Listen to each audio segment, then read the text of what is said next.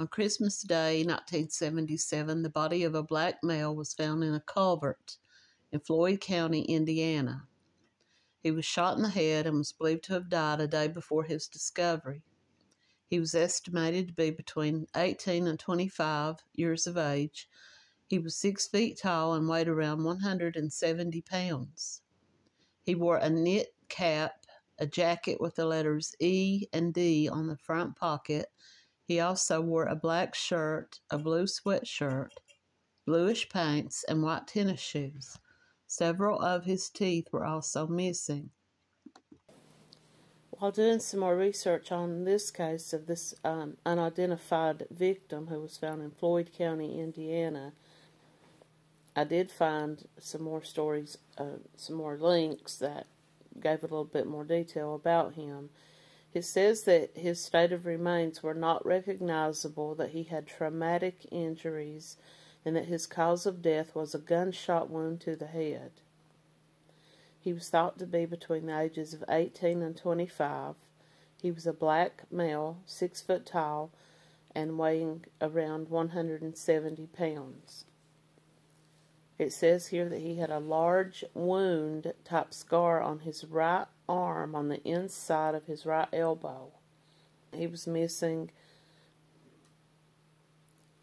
2 teeth on top and 3 on bottom.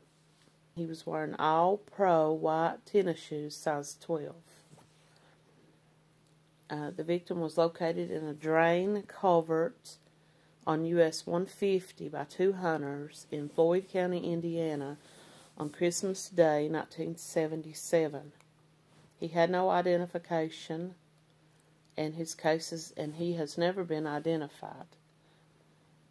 This case is being handled by the Indiana State Police, and their phone number is 812-246-5424. There wasn't a lot of information on this man.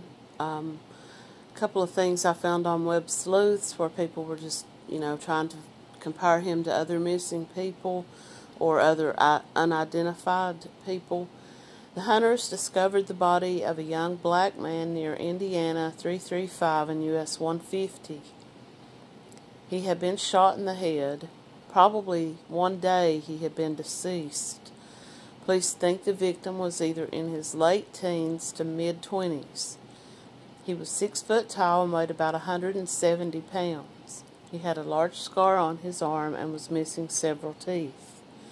Investigators have pieced together a theory of what happened based on a tip that they received from someone who told them about 2 men. The tipster said that he had heard rumors that these 2 men may have been involved. The story was that the deceased man, had been picked up in Louisville, Kentucky, and was panhandling for money. The 2 men picked him up and brought him to Indiana. The police believe that the tips were valid due to some of the things that were found at the crime scene that the public had not heard about. And this tipster was, giving the police some information that they, thought was accurate. One thing was that the victim was dressed in layers. It was believed that the man was a homeless person and had been on the streets of Louisville, Kentucky, panhandling. And they believed that he could have been homeless because he was wearing several layers of clothes. He was wearing 2 jackets and 3 pairs of pants. So they think that he was dressed in layers because maybe he was out on the streets, and December the 25th, it would have been somewhat cold weather, or it could have been that he just didn't have any way to carry his items, so he just wore everything that he had. Some people believe that he may have been released from jail because the windbreaker and the cap, he was wearing a type of a toboggan type of hat or cap, and the windbreaker and the shoes that he was wearing, some people believe might have come from a jail. This would have been standard clothing that they would have worn in the jails. Now, I think that would have been somewhat easy for them to search local jails that maybe had those types of clothes. I don't know. It's just a theory, and other people have. So back to the tipster. The tipster said that the man had been panhandling on the streets of Louisville, Kentucky, when two men picked him up and brought him to Indiana and told him that they were going to buy him some alcohol. But police were never able to connect the two men to the crime. Police were never able to connect the men to the crime. One man died, and the second man died a few weeks ago. Now, this article was written in 2012, so this was all I could really find. There hasn't been anything more updated. It just says that when the police did go out to speak to the one man who was still living, because he was ill, he was sick, and they went out to speak to him because they were afraid that he may pass away. He told them a few things that helped reinforce the belief that he knew something about this crime, but he didn't make any admissions. He declined to give the man's name if he knew it. Police asked them to do one thing and give them the man's identity if he knew it. This would help to bring closure to the man's family. The man is now buried in a grave in Greenville Township. So the one good thing about that is they have his remains. They didn't cremate them because, keep in mind, this took place in the 70s. So they didn't know about DNA or anything then. It's possible now that his DNA could be entered into databases, and maybe they will get a hit somewhere. We'd like to identify him and find out if he had any family members, so that it may bring some peace to their minds. Someone made this comment on a Facebook page concerning this story. They said that the area where he was located had a 1%, at that time, now I don't know about now, but this was in the 70s, they said it only had a 1% African American population, and that people would likely know of the black families from that area because there weren't that many. Well, just because the man was found there doesn't mean he was from there. And if it's true that he was from Louisville, Kentucky, and he was living on the streets, he may not have had any family. He could have been from anywhere. They were comparing him to missing people as far as Arkansas.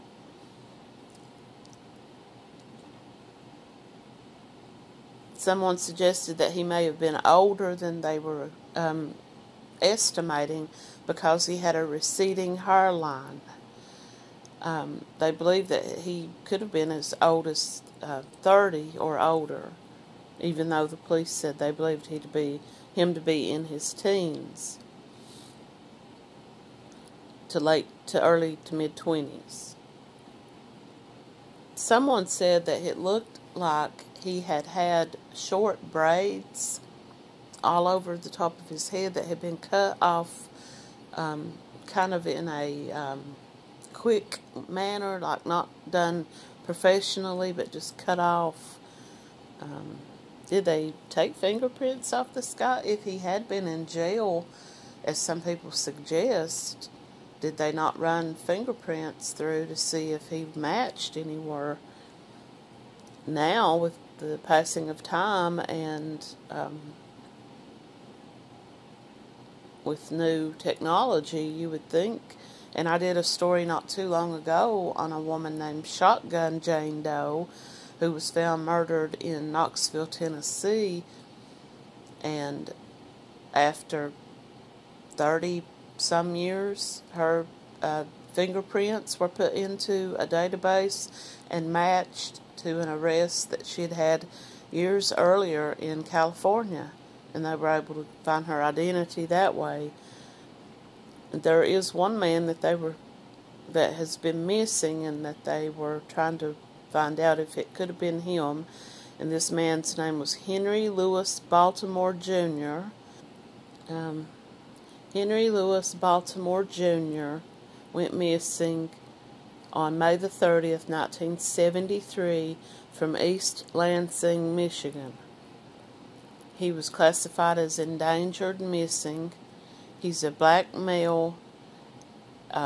He was born January the 16th, 1952. He was 21 at the time that he went missing. He was 6'2", 175 pounds.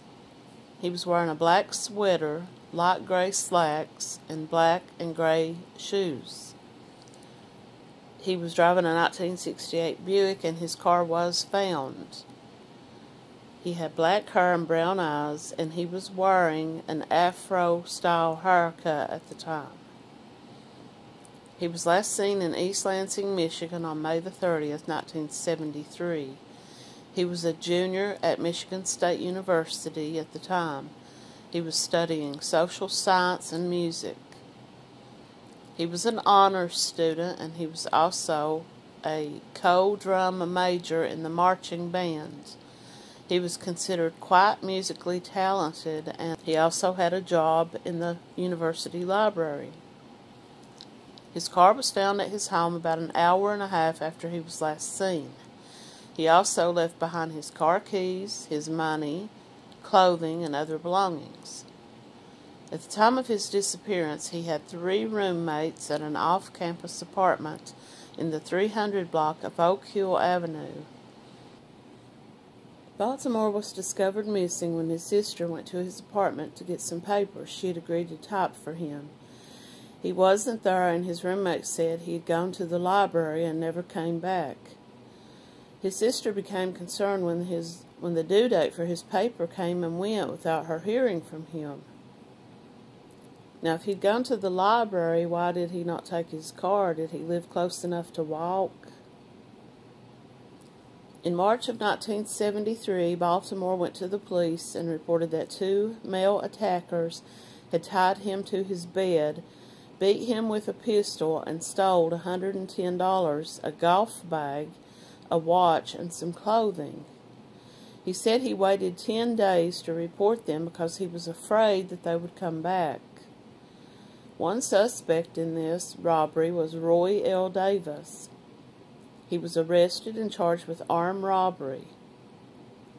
Baltimore was fined $50 for failing to appear at the preliminary hearing to testify against him. He resurfaced 2 days later and asked the police to drop the case, but they refused. He later testified at a hearing. Baltimore told his sister that Davis had threatened to kill him and his family if he testified. This had caused him a great deal of stress. Baltimore disappeared 2 days before Davis's arraignment on June the 1st. Neighbors stated that they saw Davis knocking on Baltimore's door the day he went missing. Later that year, Davis pled guilty to felonious assault with intent to commit robbery. He was sentenced to 6 months in jail. He has never been charged in connection with Baltimore's disappearance, and he says he has an alibi for that day. This was backed up by his mother. As of 2020, Davis is believed to still be alive and living in the Tulsa, Oklahoma area. Baltimore was a Cub Scout and a Jackson Citizen Patriot delivery boy. He graduated from Parkside High School in Jackson, Michigan in 1970. Authorities initially believed he went into hiding so he would not have to testify against Davis, but the length of time that has passed makes this unlikely. His family never thought this. They never believed that he left voluntarily. He always stayed in close contact with them. Baltimore's father and 2 of his brothers have died, but his mother and his remaining siblings are still looking for him. Foul play is suspected in his case. Now, 1977, this would have been 4 years after he disappeared that this man was found dead in Indiana. But the best way to do that would be through DNA. I would assume that this Baltimore's family have given their DNA and put their DNA out there in the event that, he may turn up, or that his remains may turn up. But either way, as of right now, this Baltimore remains missing after 50 years. He would be in his 70s now. He's never tried to contact any of his family, so chances of him being alive are very slim. I would say more than likely there was some foul play. I mean, the police do believe that as well. As for the man unidentified who was shot in the head, I don't know why people would have picked up a homeless person from the street in Louisville, Kentucky, driven to Indiana, and then shot the man in the head. Unless it was a personal. It sounded more personal. It sounded like someone who knew this man. The story about this panhandler on the streets, he could have had some money on him, but from panhandling, I doubt that he had a whole lot of money. Unless these 2 men were just, decided to go out and shoot someone in the head and kill them that day. Unless they knew him personally, or this was a robbery. I can't understand, their motive. Hopefully one day this man's DNA has been entered. I don't know. I couldn't find anything about that. If I do find out anything more on either of these 2 stories, I will come back and do a follow-up. And thanks for watching.